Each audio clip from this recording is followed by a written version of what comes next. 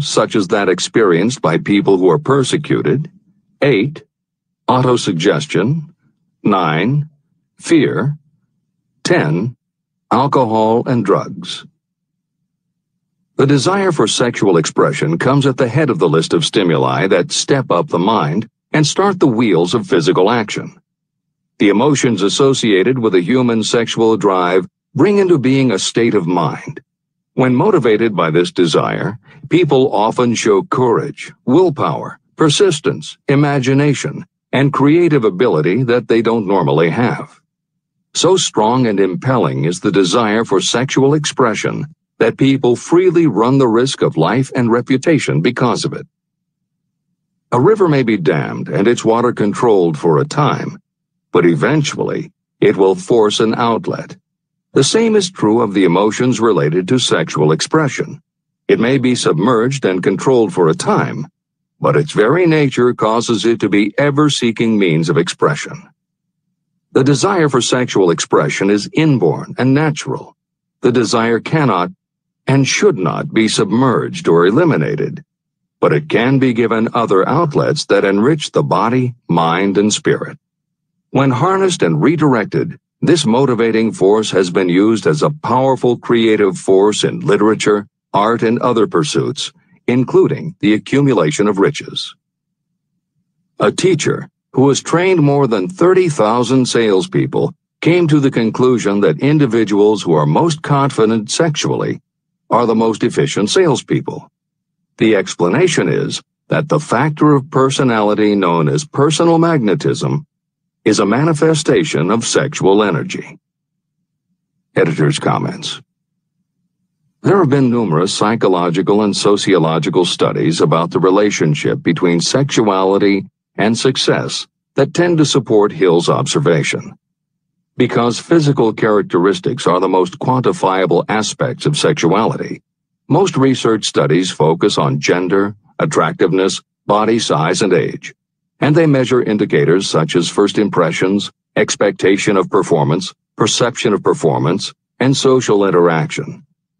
These studies generally conclude that when comparing individuals of equal competence, for men, the perception is that taller men will do better than short. A full head of hair will outperform balding. Handsome or virile will beat out plain or older. For women, the results are comparable. The perception is that attractive performs better than plain, slim or shapely scores higher than overweight, younger is expected to be superior to older. These observations about physical sexuality may seem obvious, but they lead to a conclusion that is very significant. Obviously, not all people who succeed are tall and virile or attractive and shapely. It is also a fact that the success of those who are short, balding, plump, or plain isn't always due to superior skill or luck. Clearly, there is another kind of attractiveness that often supersedes physical appeal. This other kind of attractiveness is connected to human sexuality, but it is not what would usually be referred to as sexy. People who have this quality are often said to have chemistry, personality, charm, or appeal. Hill called this kind of attraction personal magnetism. Today, the more common term is charisma. This is the end of the editor's comments. When employing salespeople, a good sales manager looks for personal magnetism or charisma as the first requirement. People who lack this kind of sexual energy will never become enthusiastic, nor inspire others with enthusiasm. And enthusiasm is one of the most important requisites in salesmanship, no matter what you're selling. The public speaker, preacher, lawyer, or salesperson who is lacking in charisma is a flop as far as being able to influence others is concerned.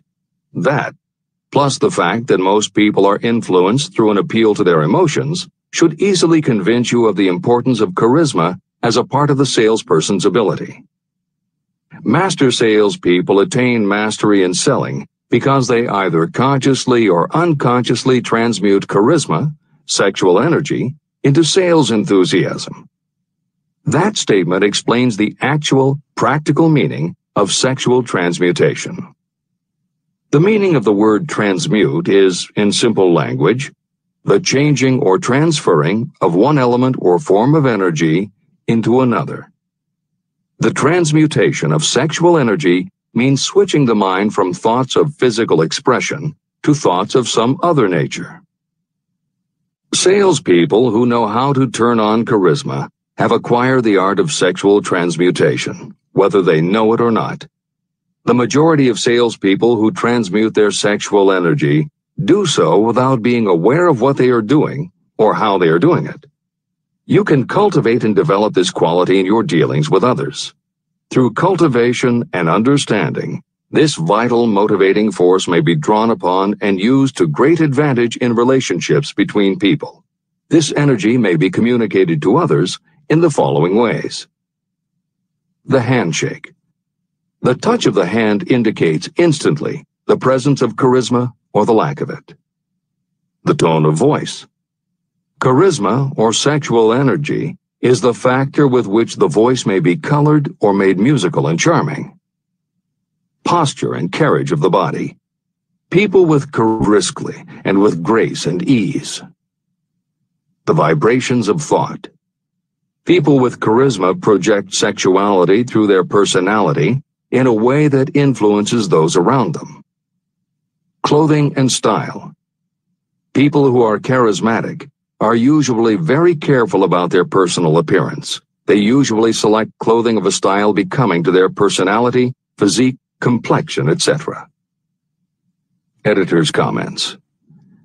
Having established a link between sexuality and success in the form of charisma, in the following section, Napoleon Hill explores how sexuality might also be a motivating factor in success by enhancing creativity.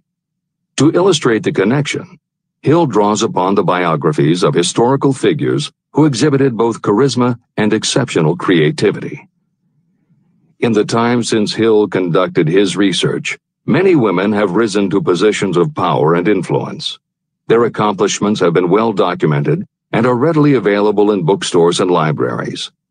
However, when Hill was assembling his data, the majority of historical biographies available were about successful men. Further, the successful industrialists and political leaders he had personally studied during the previous 30 years were also men. Because of this limitation, Hill does not theorize about the role men might play in motivating the success of women. This issue is addressed in a later editorial comment. This is the end of the editor's comments. Creativity. It seemed quite significant to me when I made the discovery that practically every great leader I had the privilege of analyzing was a man whose achievements were largely inspired by a woman. In most instances, the woman was a wife, of whom the public had heard little or nothing. In a few of the cases I studied, the source of inspiration was the other woman. The pages of history are filled with the records of great men whose achievements may be traced directly to the influence of women who aroused the creative faculties of their minds. Napoleon Bonaparte was one of these. When inspired by his first wife, Josephine, he was irresistible and invincible. When his better judgment or reasoning faculty prompted him to put Josephine aside, he began to decline. His defeat and exile to St. Helena were not far distant. Abraham Lincoln was a notable example of a great leader who achieved his greatness through the discovery and use of his faculty of creative imagination. It is noted in practically every book written about Lincoln that he discovered and began to use this faculty as the result of the love that he experienced when he met Anne Rutledge. This is more than an interesting historical fact. It is of significance in connection with the role sexuality plays in the study of the source of genius. Following is a list of famous men of outstanding achievement: George Washington, Napoleon Bonaparte, William Shakespeare, Abraham Lincoln, Ralph Waldo Emerson, Robert Burns, Thomas Jefferson, Elbert Hubbard, Elbert H. Gary, Woodrow Wilson, John H. Patterson, Andrew Jackson, Enrico Caruso. Wherever there was evidence available in connection with the lives of these men of achievement, it indicated most convincingly that each possessed a highly developed sexual nature. An analysis of the information taken from biographies and historical writings leads to the following conclusions. 1. Those of greatest achievement have a highly developed sexual nature, but have learned the art of transmutation of sexual energy. 2. Those who have accumulated great fortunes and achieved outstanding recognition in literature, art, industry, architecture, and the professions were motivated by the influence of a mate or lover. When driven by these emotions, people become gifted with a superpower for action. If you understand this, you will also understand that sexual transmutation contains the secret of creative ability. Editor's comments. As noted previously, although Hill's analysis focused on men, today there is a wide range of biographies about women who have succeeded in every aspect of life, including business, politics, religion, sports, entertainment, and the arts. Bearing in mind that biographical information is always subjective, the reader can now find ample material from which to draw a conclusion as to whether Hill's theory about sexuality as a motivating force is equally evident in women. Napoleon Hill had to do an in-depth analysis of biographies in searching for indications that the subject's sexuality had a correlation to their success. Today, we just turn on the television, and we're inundated with intimate details about both men and women, suggesting that the best and the brightest are apparently also the sexiest. Although scandals aren't usually cited as scientific proof, the exposés of some of the biggest entertainment and sports stars, high-profile CEOs of major companies, numerous politicians, and even a few presidents, all make at least a common-sense case for Hill's theory about the correlation between sexuality and success. This is the end of the editor's comments. Obviously, this does not mean that everyone who is highly sexed is a genius. People attain the status of a genius only when and if they stimulate their minds so that they can draw upon the forces available through the creative faculty of the imagination. Although it is the most important of the stimuli or motivators, the mere possession of sexual energy is not sufficient to produce a genius. The energy must be transmuted from desire for physical contact into some other form of desire and action before it will lift one to the status of a genius. Genius and creative imagination. A definition of genius might be someone who has discovered how to increase the intensity of thought to the point where that person can freely communicate with sources of knowledge not available through the ordinary rate of thought. This definition should prompt some questions in the mind of anyone reading this book. The first question should be, how may one communicate with sources of knowledge that are not available through ordinary thought? The next question should be, are there known sources of knowledge that are available only to geniuses, and if so, what are these sources and exactly how may they be reached? In the following, I will offer methods so that you can experiment and prove to yourself that this is true. By doing so, you will have the answer to both questions. Editor's comment. Humans perceive things through the 5 senses of sight, smell, taste, hearing, and touch. Another kind of perception, as when you have a feeling about something, was discussed in the chapters on desire, faith, and autosuggestion. This kind of perception is often referred to as the 6th sense, and in the following, Hill explores the relationship between sexuality, motivation, creative imagination, and the 6th sense. This is the end of the editor's comment. The reality of a 6th sense has been fairly well established. This 6th sense is creative imagination. The faculty of creative imagination is something the majority of people never use during an entire lifetime. And if they do use it, it usually happens by mere accident. Only a small number of people deliberately use their creative imagination for a specific purpose. Those who do use this faculty voluntarily and with understanding of its functions are geniuses. Creative imagination is the direct link between your finite mind and what I have termed infinite intelligence. All revelations and all discoveries of basic or new principles in the field of invention take place through the faculty of creative imagination. When ideas, concepts, or hunches flash into your mind, they can only have come from one or more of the following sources.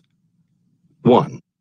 From the mind of some other person who has just released the thought, idea, or concept through conscious thought. 2. Your subconscious mind, which stores every thought and impression that ever reached your brain through any of the 5 senses. 3. From another person's subconscious storehouse. 4. Infinite intelligence. There are no other possible sources from which inspired ideas or hunches may be received. When brain action has been stimulated through one or more of the 10 mind stimulants listed at the beginning of this chapter, it has the effect of lifting you far above the horizon of ordinary thought. It permits you to envision distance, scope, and quality of thoughts not available on the lower plane, such as when you are solving routine problems of business. When you are lifted to a higher level of thought through mind stimulation, it is as though you have taken off in an airplane. You can now see over and beyond the horizon that limits your vision when you are on the ground. Not only that, but while you are on this higher level of thought, you are not even aware of such things as the problems of gaining the 3 basic necessities of food, clothing, and shelter. You are in a world of thought in which the ordinary workaday thoughts have been removed, just as the hills and valleys that obstruct your vision on the ground don't interfere when you are in an airplane. While on this exalted plane of thought, the creative faculty of the mind is given freedom for action. The way has been cleared for the 6th sense to function. It becomes receptive to ideas that could not reach the individual under any other circumstances. The 6th sense is the faculty that marks the difference between a genius and an ordinary individual. Developing your creative imagination. A mind stimulant is any influence that will either temporarily or permanently increase the intensity of thought. The previously mentioned 10 major stimulants are those most commonly resorted to. Through these sources, you may commune with infinite intelligence, enter the storehouse of your subconscious mind, or perhaps even that of another person. That is all there is to genius. The more you use your creative faculty, the more alert and receptive it becomes to factors originating outside your conscious mind. And the more this creative faculty is used, the more you will rely upon it for your thoughts and ideas. This faculty can be cultivated and developed only through use. What we generally refer to as our conscience operates entirely through the faculty of the 6th sense. The great artists, writers, musicians, and poets become great because they acquire the habit of relying upon the still small voice that speaks from within through their creative imagination. Anyone with a keen imagination knows that some of their best ideas come through so-called hunches. One of the best-known public speakers admits that his speeches are only really great when he closes his eyes and begins to rely entirely upon the faculty of creative imagination. When asked why he closed his eyes just before the climax of his speech, he replied, "I do it because then I speak through ideas that come to me from within."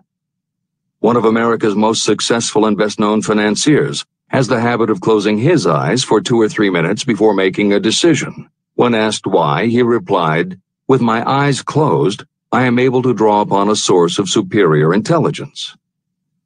Dr. Elmer R. Gates created more than 200 useful patents through the process of cultivating and using his creative faculty.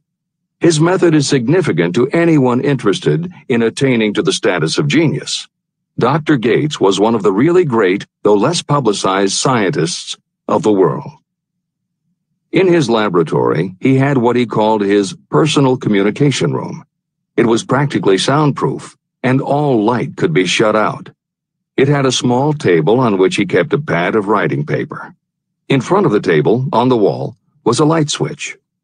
When Dr. Gates desired to draw upon the forces available to him through his creative imagination, he would go into this room, seat himself at the table, shut off the lights, and concentrate on the known factors of the invention he was working on.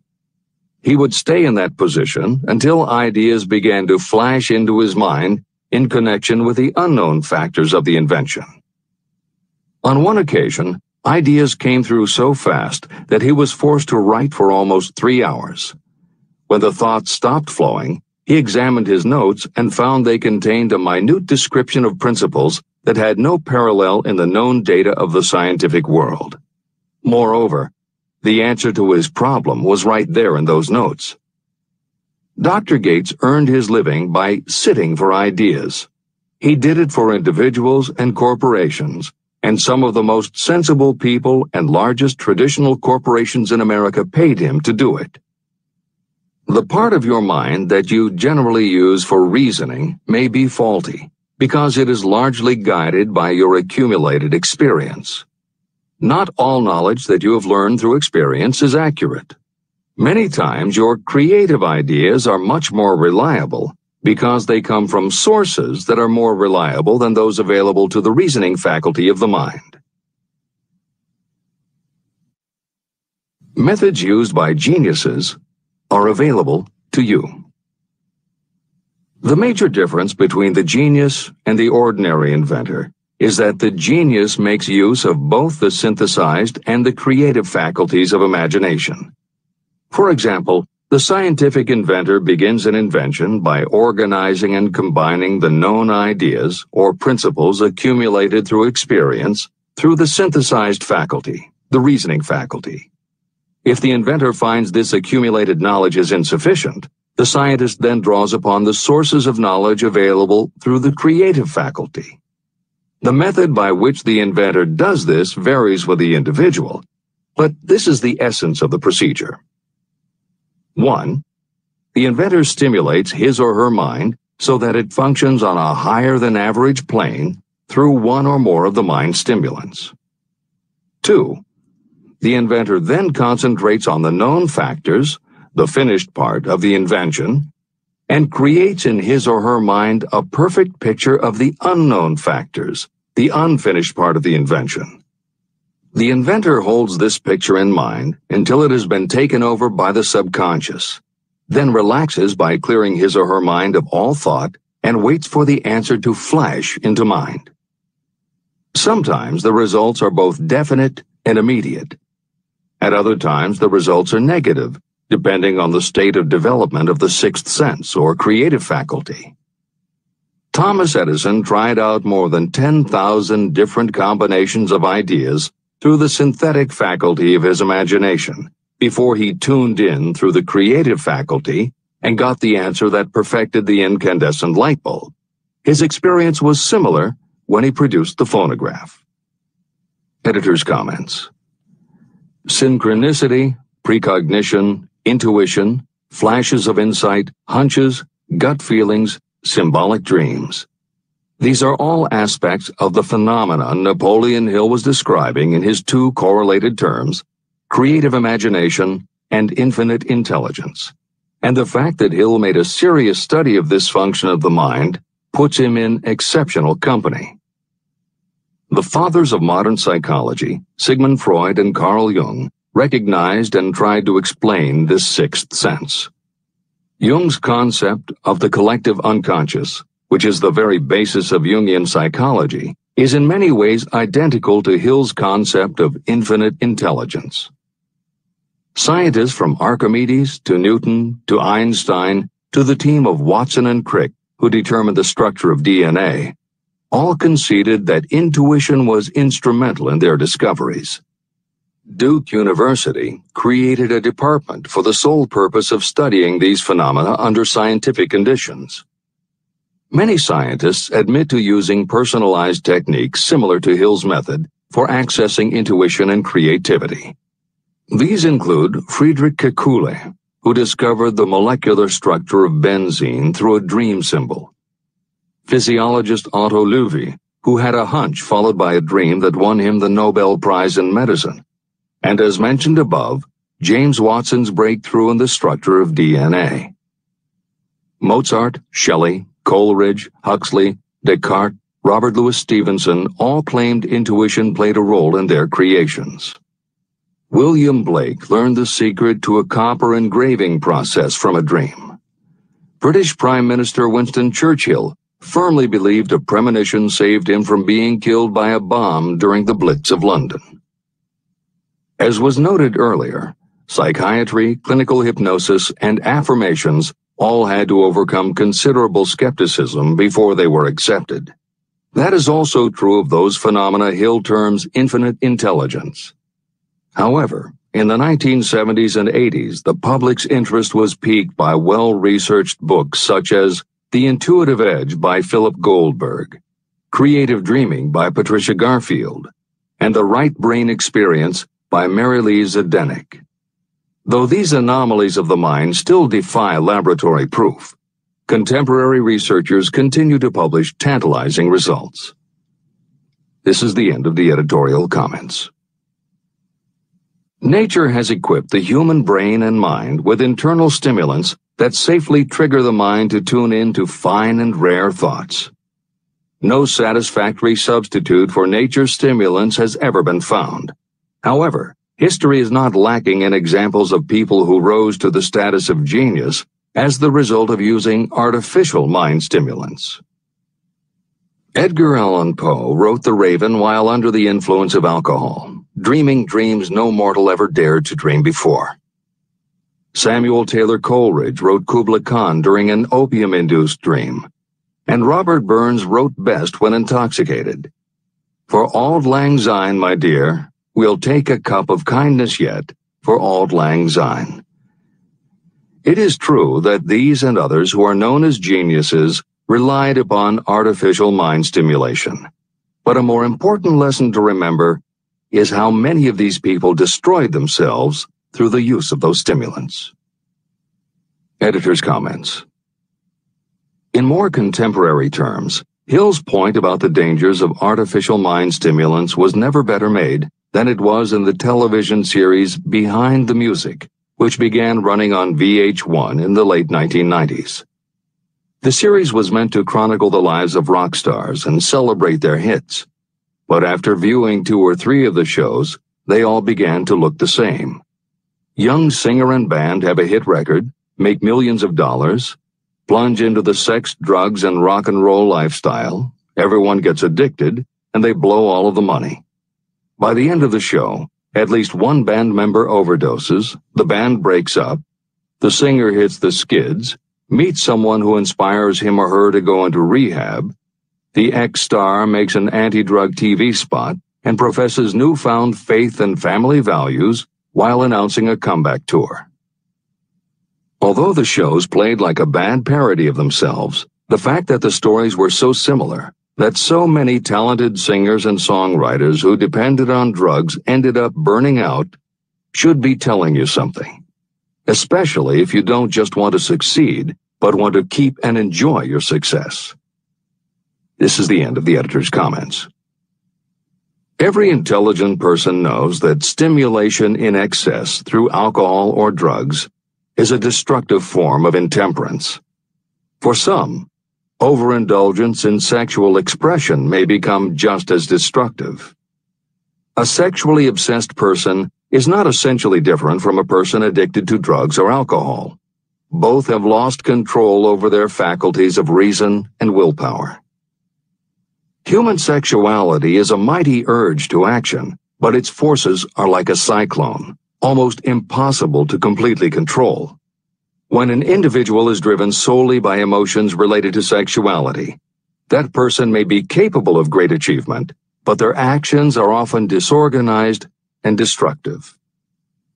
It is true that a person may pursue financial or business success by harnessing the driving force of sexual energy without self-control. But history is filled with evidence that such people likely have certain traits of character that rob them of the ability to either hold or enjoy their fortunes. Ignorance of this potential pitfall has cost thousands of people their happiness, even though they possessed riches. From my analysis of over 25,000 people, I found that those who succeed in an outstanding way often do not hit their stride until they are beyond the age of 40 or 50.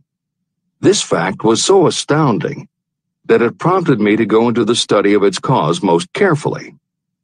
My investigation disclosed that the major reason why many people do not succeed early in life is their tendency to dissipate their energies through overindulgence. The majority of people never learn that sexual energy has possibilities other than physical expression. And many of those who make this discovery only do so after having wasted many years during the time when their sexual energy was at its height. Most people come to the realization by accident, and many don't even know they have tapped into this power